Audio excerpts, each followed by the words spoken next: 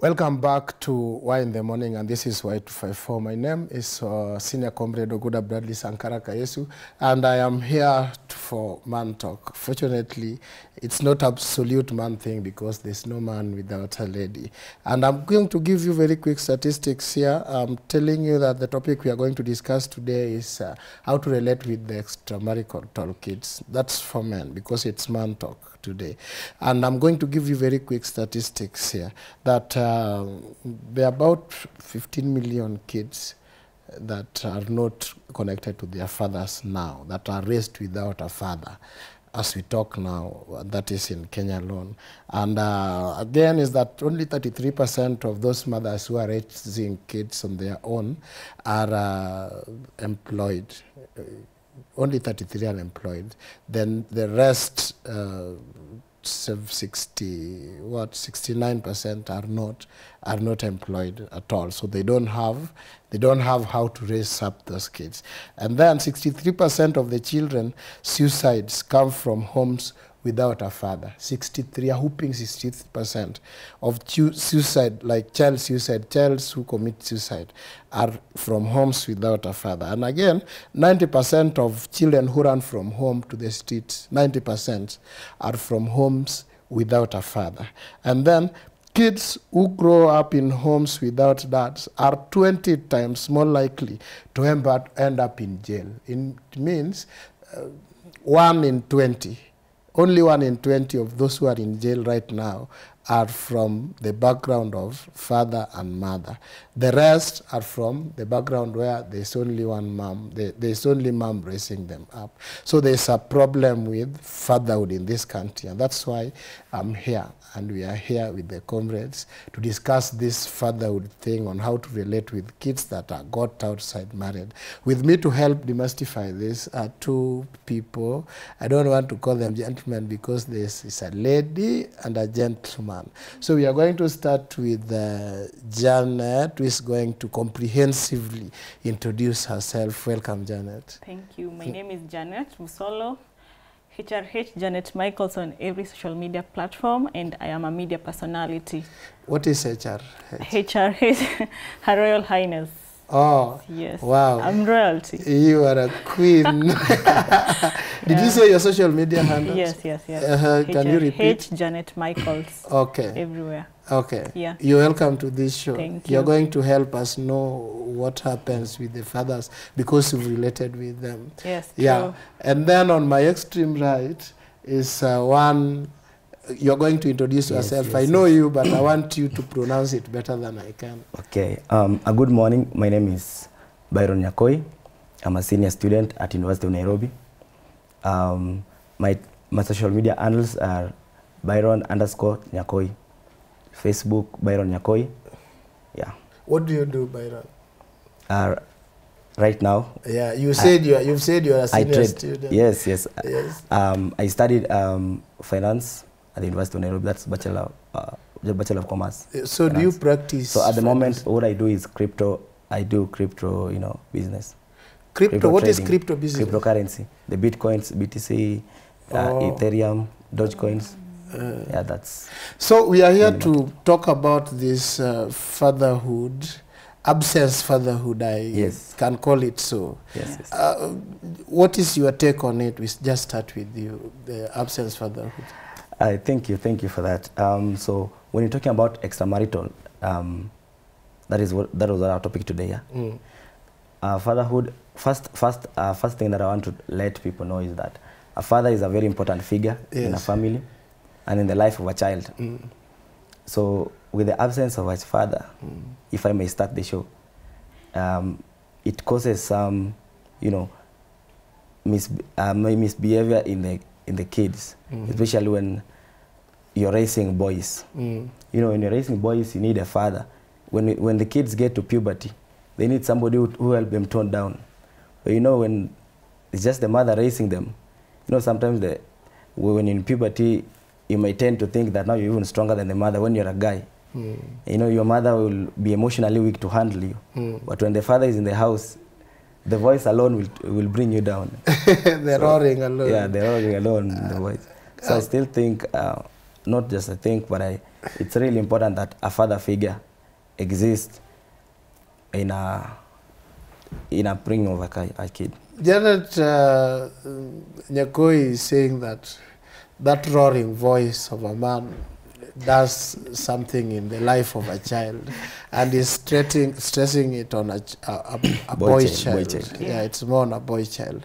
Give us your whole overview of absent fatherhood. It's true. A father should be part and parcel of the in the role making of a boy, because you see, women are not we are not the same as men. Me, I can direct my girl child how I want her to become, the way I was taught with my mom. But when it comes to boys, there are some changes. Maybe you see, you need to talk to your dad. What's happening in my upcoming? You see, yeah. So it is important. It is important that a dad is that there. Both parents yes, are there. Both parents. Yes, a dad and a mom. Plus, you need to love your children. Then in school, maybe the boy will start seeing the others they have parents both sides, but he's lacking one parent. You know, there are also situations where there is also the lonely dad and there's no mom, and that is more problematic. So it's important that for both parents to be there. For both parents to be there. Yeah, true. Yes, yes. Yeah. Brian, back to you. Yes. Are you Brian or Byron? Byron. Yes. Byron, sorry. I have a twin called Brian, so I do accept Brian or Byron. Oh, you're a twin. Yes, yes. Byron and Brian. Yes. That's interesting. Tell us situations you think lead to this menace that we have now of absentee fatherhood. Yeah. Yes. First of all, we'll start with the influence from the Western countries that is so eminent in our third world countries, as you can see.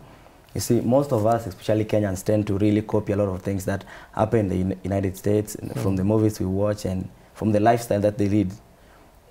It's very common that single parenthood, this is something that was not so common in our African setup. Yes. Because even for a lady to get married, the aunts even ensure that this lady has not gone to bed with any other man, unlike our situation nowadays. But you see, the culture that has come with it, that a lady feels she's independent and she cannot do without a man. So the only thing that she needs is a child, and that's all, because she has a career. And so I think, first of all, as I said, it's an influence from the Western culture that is evident. That we are just influenced, maybe through the TVs then, we watch, what we read, their life. Now we are trying to copy their life. Yes. Do you think? To add on that, yes. Okay, nowadays people come into relationships without even, you see the steps where there's courtship, there's everything. Yeah, people just go into relationships, then there's a kid, and then when the kid is involved, they are not sure whether they want to get married, then they split. Can you talk of something of men kuruka mimba? Kuruka mimba pia wanaruka sana. And I was wondering if maybe did the girl impregnate herself? Yeah, but no, they doubt when they ruka. They say that maybe there was some man. It wasn't me. There's a message I read in your phone the other day of a man inviting you. It could be of that other man and all that. So. But kukatiwa is normal. So yes, I don't think there's a man just because a text message. That's why there should be communication in a relationship. You need to communicate. If you are transparent enough, you will tell him or her, huyu amenitext hivi na hivi. To do away with that kushuku thing. Just to respond, because I'm a man. Yeah, you said the topic of a man kuruka mimba. Yes. See, wanaume, this also has to take a process for a lady to understand what kind of relationship are you having with this guy. You know, when you're in a relationship, there's situationship and a relationship. A relationship is that commitment that I've seen that now this is the lady I want to be with. Yes. So whatever happens, I have her back. Yes. But you know, kuna ile amko amepanga, there's just something just happened, and you guys don't have a clear direction of whatever you have between you two. There's a guy who Yes. was telling me that I thought the ball was mine until the kid was born. Fanani na sisi kabisa, fanani na sisi kabisa. Now, that is the situation because they are now not trusted. Kama mtoto anafanana na jirani maybe and you want afanani to... na wewe but anafanana na mimi. So you just can't wait for the baby to automatically kufanana na wewe. But I think what should really happen is that this is now to the ladies maybe who are watching and listening. Yes. You know, in an incident where a lady gets pregnant, the first thing that she should do is have a candid discussion with this guy. Yes. Avoid the text message and what have you at any ball, you know. Utafanya mwanaume afent mali yako. Just have a candid discussion. Call him, tell him now this is the situation, and if you're done with school, or if you're in school, you can still discuss now what's the way forward. Listen from him. Don't just wait until it's too late. Isn't it every man's dream to be a father? Why do you want to faint when you are told you are going to be a father? Okay, it's every man's dream to be a father, but you know when the time is when the time is right. Oh. So you see what ladies do. Some of them that I've interacted with, I've been a peer counselor as well in campus, and you understand in campus, Yes. comrades get pregnant and what have you, and then they have to seek maybe my advice, mwanaume akiruka. So you get, maybe there was no proper communication. Maybe a lady will even stay for a month or maybe to let the news out. You know, from that point, there will be mistrust. Because the guy will be like, how old is this? And then they start calculating days and what have you. And then that alone will just start. And by the way, when days are not adding up, Janet, yes, you see what you said. But you know, there is protection, there is measures to undergo if you don't want, if you're not ready to be a dad. Yes. So if you do some things, you need to expect the consequences. So you need to get a solution at this level. First, Nyakoi talked of influence from other countries. So we should not copy other people blind, especially the negative things. And now Janet is talking about unwanted pregnancies. I think we should avoid this in the first instance. If there's anything we can do to avoid getting unwanted pregnancy. There's no unwanted child. Children are all good. They are brought by God. Somebody of faith like me can argue so. But now there are things we can do to avoid getting early. Because you said Nyakoi said you can faint if you are told, if a news has been broken to you that you are going to be a dad soon. And Janet is talking of immorality. There are steps that are not followed so that somebody becomes a father when they didn't expect. And I think it is worse to be a mother when you didn't expect. It is worse than being a father. What do you think? It is, okay, being a mother is a blessing. And once the baby is conceived, there is an attachment. So I don't think there's any mother who can say that it is worse. If you didn't plan it, na mtu ameruka. But you know, there's nothing you can do, and you can't, it has already happened. No, you are going to be with this kid for 9 months. You will and do then everything that is there possible. Lack of support, maybe from whatever you're trying to put, the question you're trying to pose to her. I think lack of support is now what makes women are naturally emotionally weak. And then, you know, with the pregnancy comes with a lot of things. I don't know that you have experience. You have a child? Yes, I have children. Do you see the mood swings and the mood swings from ladies, and you know, they lose appetite, they lose taste in different things. So you see, now during that process, you need somebody who is loving, somebody who is caring, and then now, you know, when a man rukas you, and then you go back to your parents, and then now from your parents ask you who is responsible. You cannot tell them who is responsible because the person responsible don't want to be responsible for that. So that now brings even a long depression out to the man. Brian was reading some research that said, Janet has just said here that there's some emotional attachment that comes within mother and baby immediately they are conceived.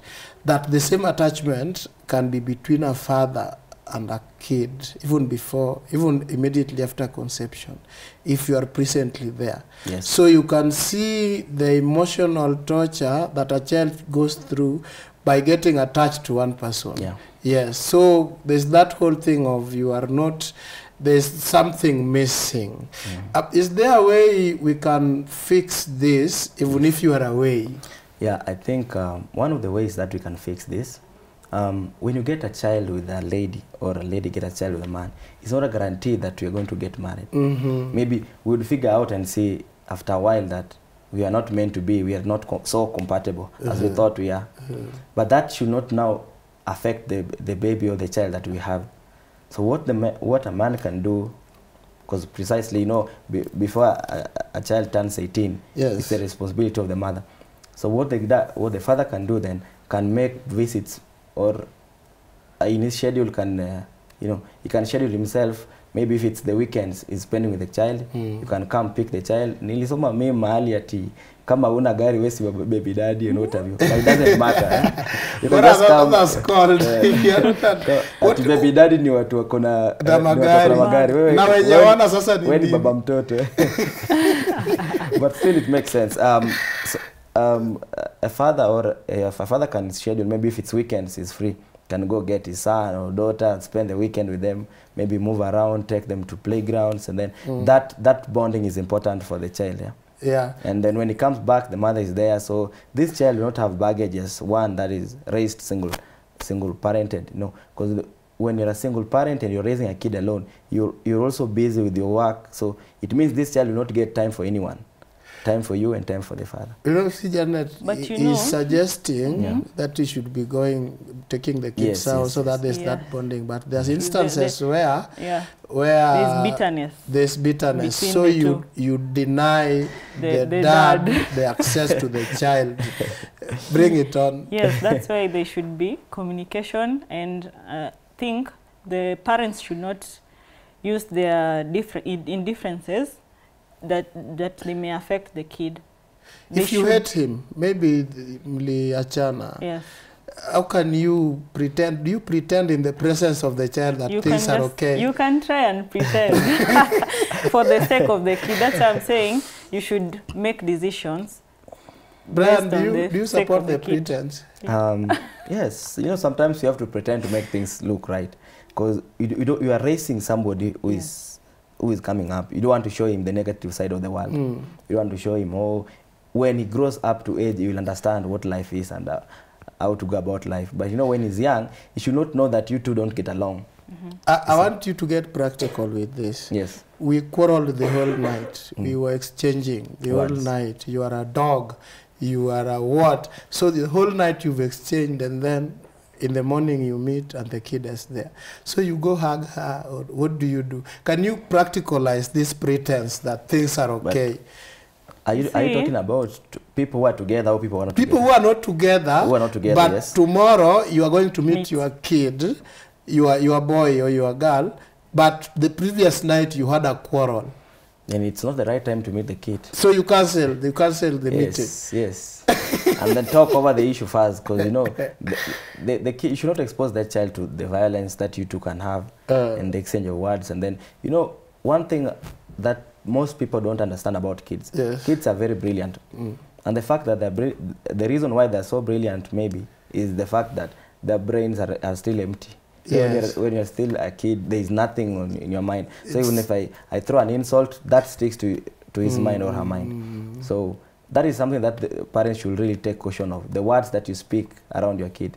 So when you don't get along with your baby daddy or baby mama over the night, and then you want to come and see the kid, you know, to avoid uttering things that might affect the upbringing of the kid and what have you, then just cancel or postpone or talk first your issues. You are scheduled a meeting.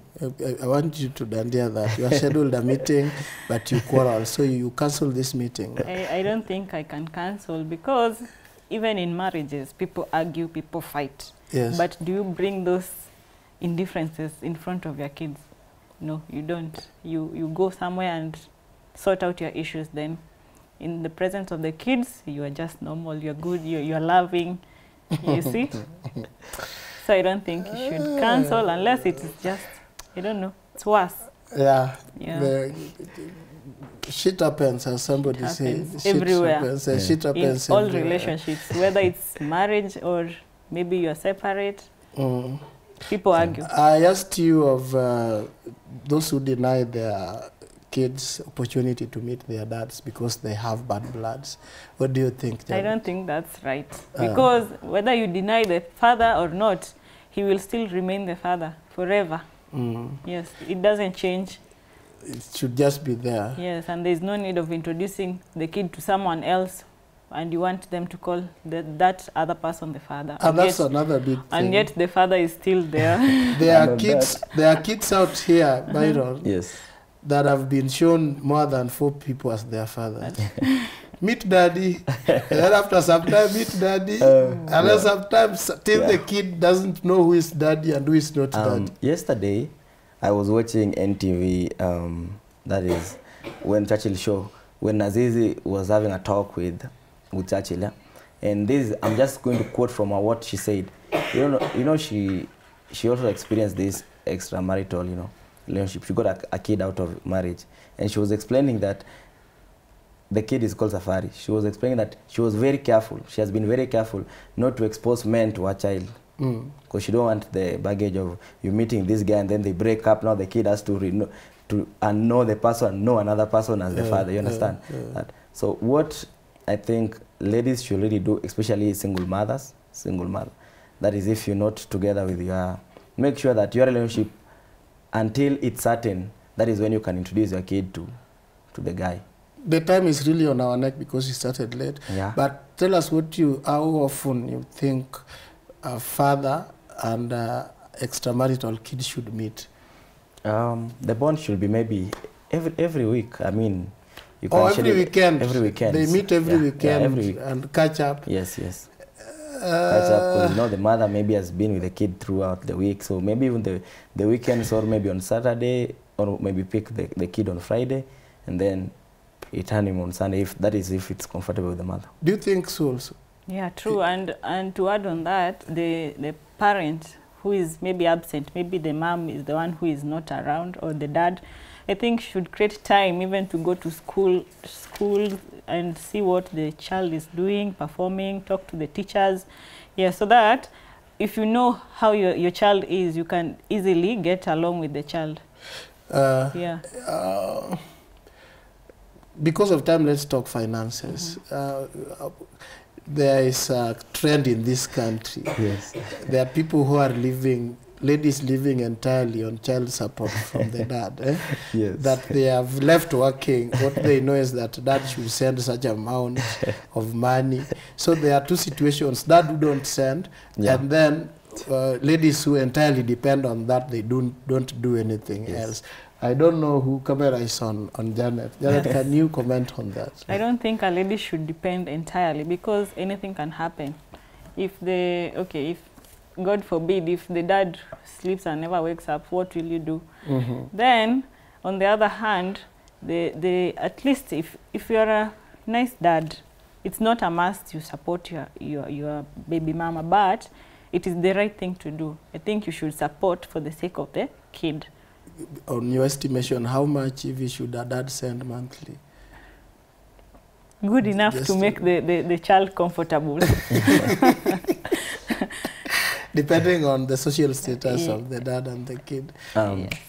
I'll respond to this question is, first, you will have to look, there's a situation where, for instance, I get a kid with Janet, and she gets remarried. She's remarried, or she gets married, because we were not married. And then you see, in that situation, it's entirely on my kid, because she has a husband and she has a house that, can take care of her needs. So my responsibility will be only on our kid that we got together. So I will know maybe if it's school and if it's clothing, nowadays, these are things that you can do, you can shop them and bring them. But you see, when she's not married, she's single as she is. So it's mean, to some point, she should not suffer because of me, So for the well-being of the kid, I'll have to even pay the accommodation where they stay. Because if she's not married, that is. If she's not married, then I'll have to take care of where they stay, because that is also where the kid will also have to stay. Then if I don't give her enough finances, or maybe, we know the problem with the ladies that we see nowadays, they overquote. This happens when you have a child with this lady, and then she notices that you're married. So she will want to live the life that you live with your wife, yes. which is not true, which should not be the case. I wish I had enough time to discuss how you should relate now with the husband of your baby mama, because I think it's a whole mess again. Yeah. Imagine you staying with a woman and a kid, but this kid has a father somewhere, yes, yes, who really wants to be seeing this kid. Then I describe this mess and how you think this relationship should be. Like your husband, I'm not saying you have a child outside, but how do you want your husband and your baby daddy to relate? I think before you get married to that husband, he should clearly understand that you have a baby outside, you see, and accept the child. So it's between the two of you to decide. It should be a decision made by the couple, whether you need support from the other one, or maybe you can just take care of your things to avoid that collusion. But there are men who are just erratic. They want their kids. I don't care who marries you, but so and so is my child, so whatever I want, whenever I want him, I'll come and see him. Okay, you have to have an appointment to see your kid, because this is another relationship. You don't want to ruin this relationship. Yeah, so it's a matter of communication. Yeah. I think this will depend on the man or the men. You know, the men, if the lady is remarried, or if she's married now and we have a child together, and maybe she's so certain that this is the guy who I'll live with for the rest of my life, then it's also appropriate for this man to the man to understand that now this lady has a child, and she has somebody else. That is not me. And, you know, because they'll be staying together, that means this child will also grow up thinking now this might be the dad. So you know, there is a discussion now that should come between the mother and the father outside the baby. Because sometimes, you know, this thing might ruin the relationship that is ongoing. Because when this toxic, I want to call him toxic in quote, the guy that is outside, yes, when he wants to come to the life of this kid, maybe this kid is also, maybe the current dad is fond of him. How should I put it?